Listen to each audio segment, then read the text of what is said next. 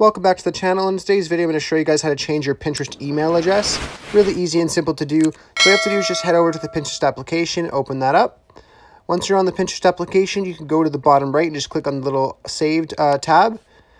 Once you've done that, you can go up to the top right and click on the little hexagon settings icon. And then you just want to click on account settings, which is under personal information. And then there at the top, you see your email, so you can click on that. And then you can just backspace it out and change it to whatever one you want to change it to. So I go ahead and do that now. Once you have it done and typed out, you can just click done in the top right corner.